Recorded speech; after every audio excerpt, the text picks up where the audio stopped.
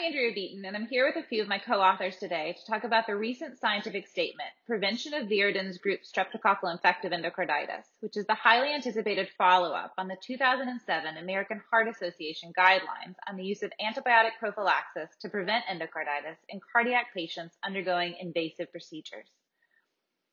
Michael, can you start off by telling us quickly why the 2007 guidelines were so important?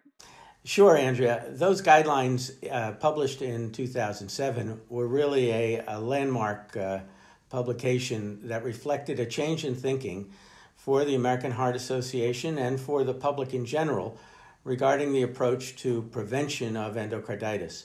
For 50 years before that time, the extensive use of antibiotics was considered part of mainstream prevention of infective endocarditis.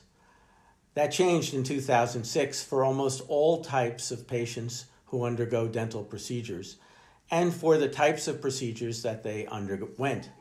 In addition, strict limitations on the use of antibiotics for non-dental procedures were also addressed in that original document.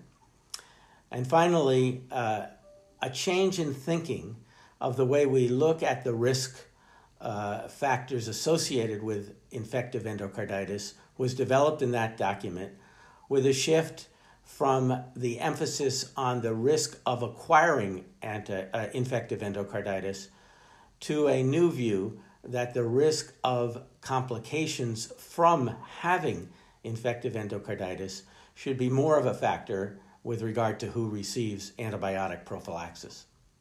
That was a pretty dramatic shift in practice that you described in 2007. Do we know how those guidelines were received or anything about adherence to the 2007 recommendations?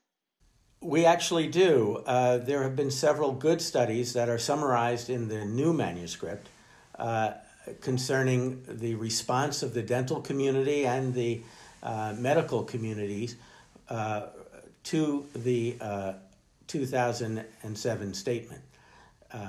In fact, there was a good understanding of the new document and a good level of awareness that was achieved amongst our dental colleagues in particular. But compliance was somewhat variable, and there were a lot of factors related to that, some historic, personal preference by individual patients, and also some need to readjust thinking on the part of the discussion that's involved between a healthcare professional and the patient. So compliance was variable. Awareness was generally very good. So it's now been about 14 years since that fairly dramatic shift in recommendations. What have we learned, and what is the American Heart Association now recommending, Craig? There have been several studies that have looked at the frequency of endocarditis and complications, including morbidity and mortality from Viridans group strep endocarditis in patients across the risk spectrum. And there are no convincing evidence-based studies that suggest that there has been an increase in the incidence of endocarditis or the morbidity or mortality from endocarditis in patients at low, moderate, and even high-risk groups.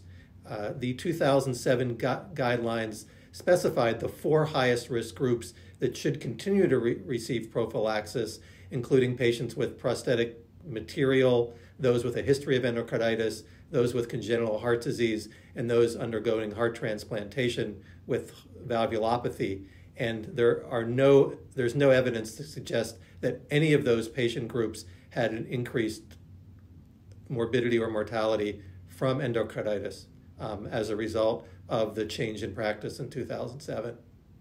I had a specific question in relation to these guidelines, and given that there's been some important advances in interventional catheterization procedures since they were first published, I was wondering if you could comment if there are any implications around effective endocarditis prophylaxis, given the dramatic increase in the number of percutaneous valve placements.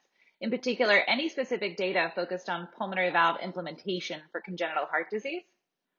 I think that's a really important question because the practice of medicine has changed quite a bit in the last 14 years. And we know that a large number of adult patients are receiving transcutaneous valves, mostly in the aortic position. And to date, there is no evidence that those patients would specifically benefit from antibiotic prophylaxis before dental procedures. However, the current statement does specify that that group is in a higher risk category and is still included on the list of patients that should receive antibiotic prophylaxis. There are some really interesting data in the congenital heart disease population around pulmonary valve placement. And the specific type of valve, which is valves that are based on jugular vein valves, specifically the Melody valve that we use in the cath lab and the Contegra valve used in surgery, are at higher risk than valves made of other material. So it has nothing to do with the way the valve is placed, whether it's catheter-based or surgery, but the material that is used for the valve. And those patients had a significantly higher risk of endocarditis. And certainly in patients who have received those valves, there should be a strong consideration for using antibiotic prophylaxis, given they have significant morbidity and mortality from endocarditis. Most notably, almost all of them would require a subsequent surgery if they got endocarditis. I wondered if someone would also comment on the emphasis of shared decision-making that's so present in this document, as well as the other non-antibiotic recommendations that were made. This really is getting to the heart of the matter, so to speak.